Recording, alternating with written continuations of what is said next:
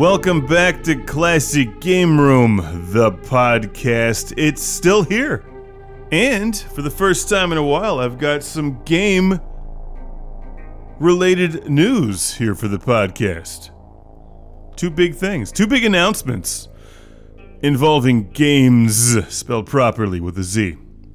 And then another Z for the extra dose of Zaxxon, which, wait, no, those are X's. Oh, you can spell games with X's too, whatever. Spelling is dumb. But you know what's not dumb? The Earth Defense Force, fighting for freedom against space bees and giant mutant frogs with laser guns. And huge-ass ginormous ants. Earth Defense Force 6 is now available.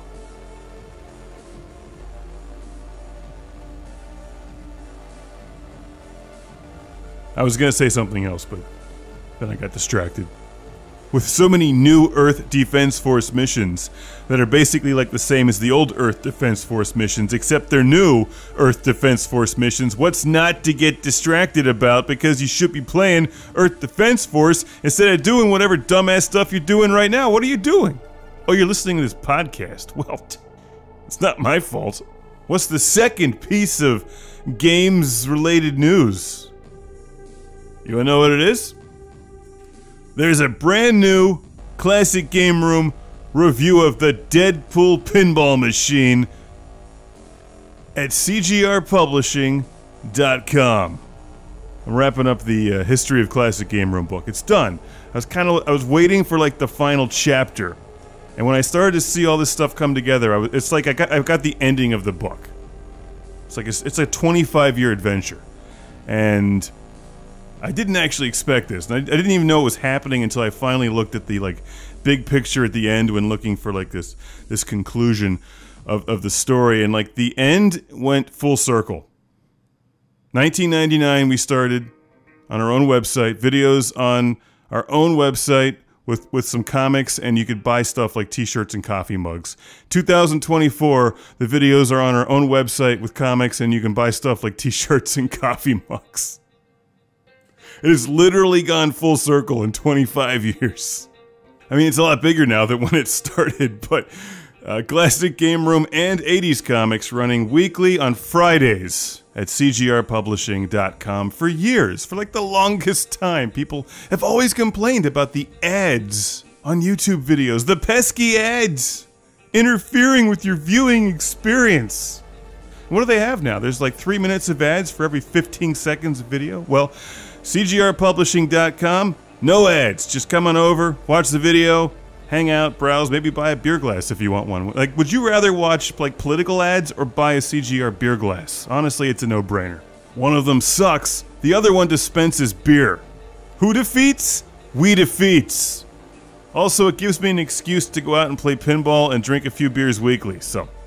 And it's fun, as long as I don't have to post it at that other place. So CGRpublishing.com. Subscribe to the newsletter, check it out. And there won't be CGR videos every week because they take a long time to make, but there are a few more planned, so. Celebrating 25 years of Classic Game Room by making more Classic Game Room and washing it down with some refreshing beverages. It's the way it was meant to be. And 80s Comics is coming along for the ride. Got a brand new review of some Thundercats. Ho!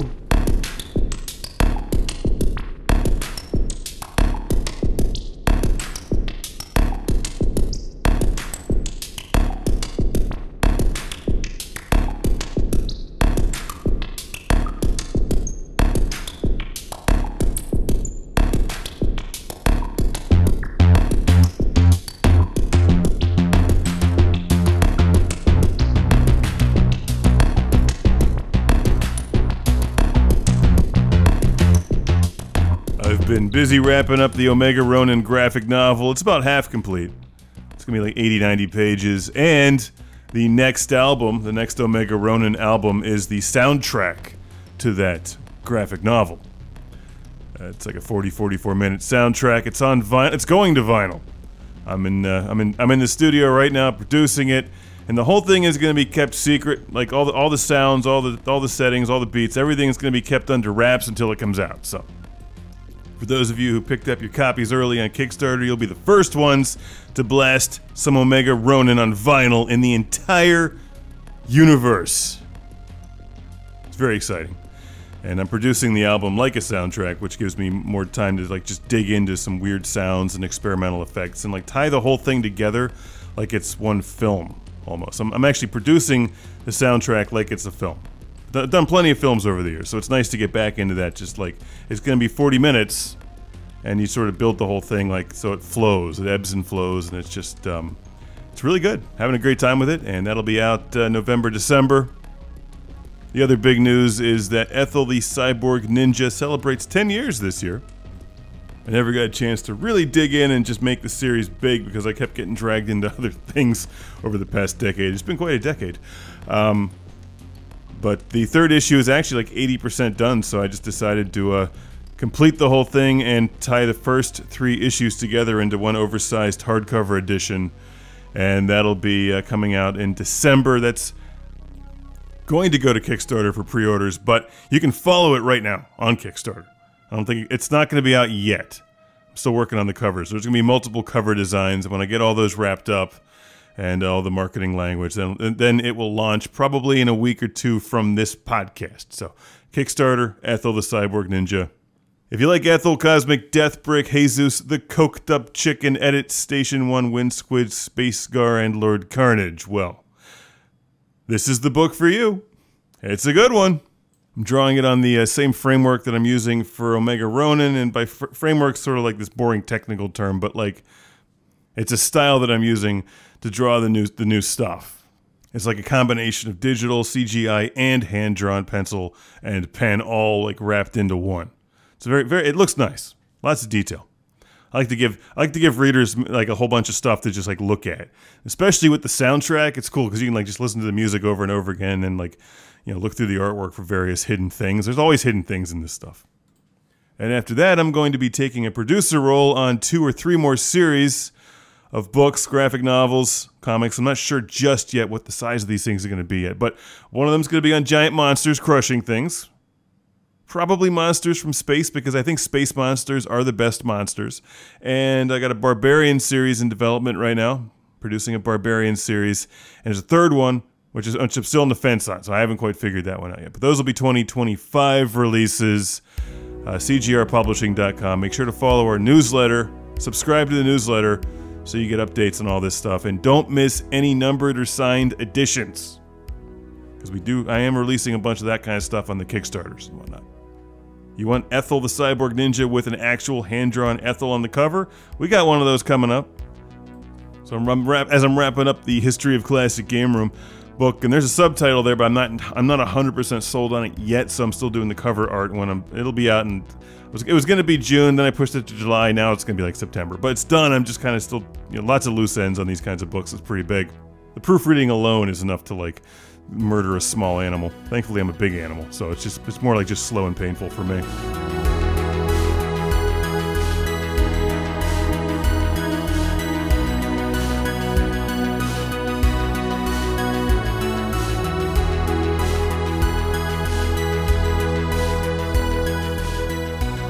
There's like this entire conclusion. There's like this whole thesis in the book that what was novel and unique back in the 90s, early 2000s, now is just like tired and being overrun by artificial intelligence. So the entire comic book project I'm working on is actually my response to the AI stuff that's going to be obliterating the entire social media landscape over the next decade. Have fun with that, by the way. We're not using AI for the comics because in the end, as an artist, whether you're doing comic books, whether you're making music, doesn't matter. The only way that you can survive is if you're selling a physical product or performing it live, period. Now, a lot of people don't want to hear that, but the barrier to entry is having a skill. It's having some talent. It's the way it used to be. It's all coming back to that. So if you're going to create something, it better be something that can't be duplicated by a sentient computer. So basically something that's a real physical, tangible product. So my response to this is we're going to have a whole bunch of 1970s style comic books, giant robots, monsters, barbarians, physical books, also digital options, but these are made by humans.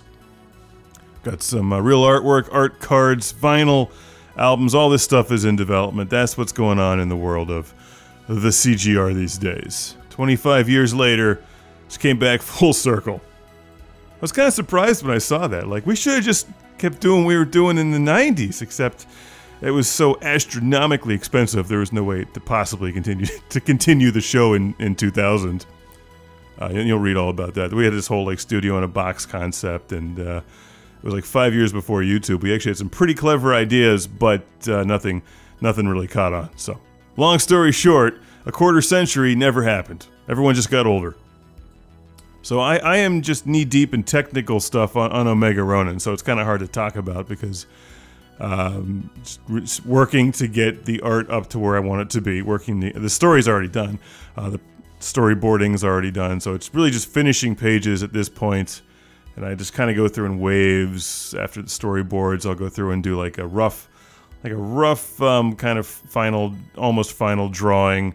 And then just to make sure everything looks good and it flows well and it reads well. And then at the very end, I'll go back and like adjust all of the final lines, and like the blacks and the grayscale. And I need to go through with like one consistent polish across the book. What never works is when I'm doing a book. Ethel the Cyborg Ninja 1 is the biggest offender here. Like I got so much better by the time I finished the book. I had to go back and like redo the whole thing twice. And then when I look at it again, there's a lot of inconsistency with the shading and whatnot. So, I mean, it's just the way it is. And, you know, mistakes are fine as long as you learn from them. And moving on from that, I try to just do all the finishing work at once, which is obviously a pretty big task. So it's nice to have a project like this with some pre-orders already in the can. So that's super helpful. And I'm actually going to just clean up some of the mistakes from the first issue. The second issue actually turned out really good. I did that in 19 when I was looking at doing more comics, but then a lot of my nonfiction stuff just flattened all that. So I didn't really get a chance to spend as much time in the next couple of years. And now, if I want to do a nonfiction book, I feel like I'm starting over from scratch. Like I've done all the stuff I already know. So it would take me like 2 years to research a book, and I'm not really wild about that. So. One thing I do know a lot about is space monsters that crush things. I'm very versed in space monsters. It's a thing I know a lot about. And barbarians. So CGR Publishing is going to corner the market in 1970s style weird-ass comic books, because god damn it, nobody loves the 70s more than me. I really miss them. You have no idea how much I miss them. Like the 80s a lot, yes, obviously, but like the 70s, there was like an extra layer of sleaze in the 70s that's never been duplicated. And I miss that. And I'm bringing that back in all of our work.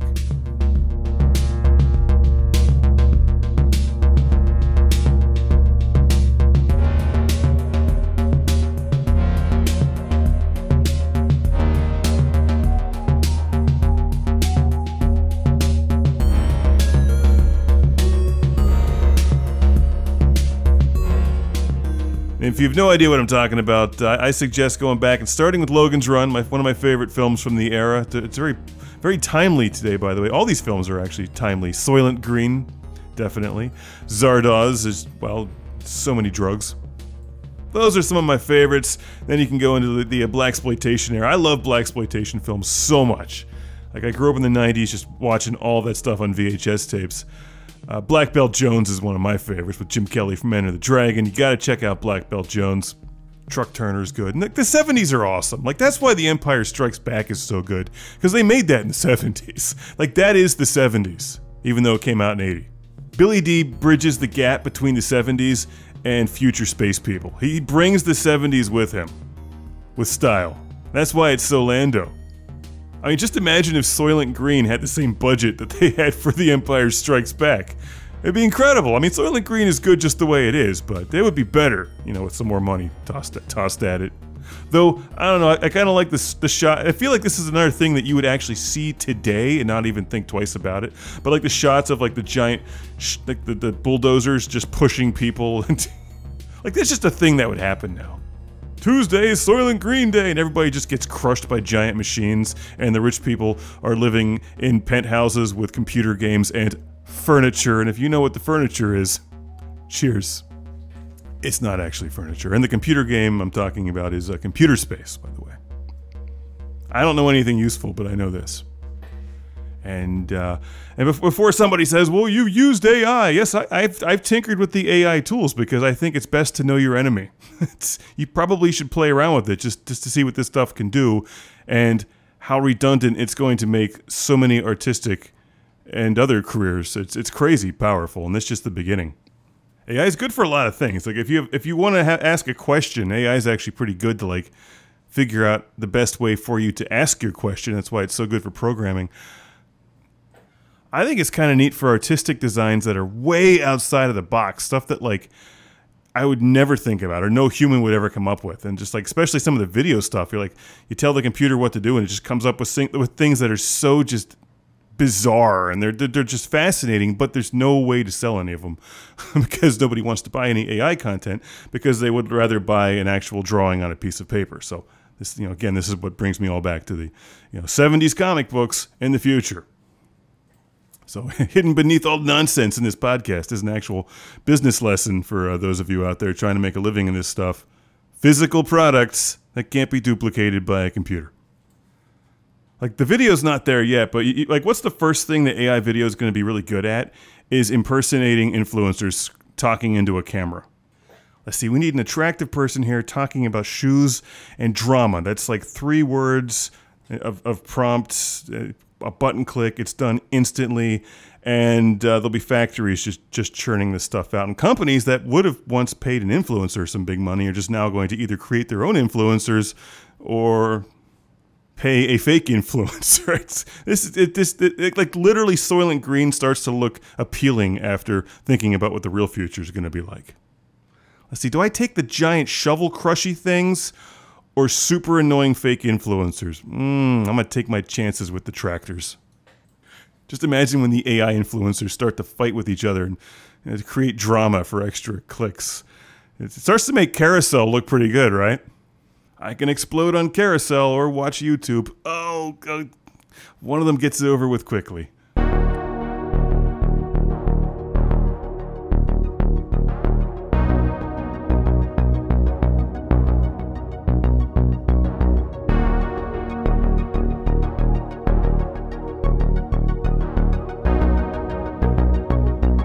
Nobody would believe the news in RoboCop these days because it's not extreme enough.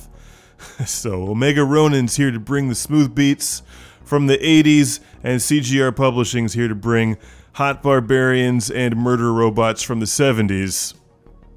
With that extra layer of sleaze. I'm trying to find out if we can duplicate the paper stock.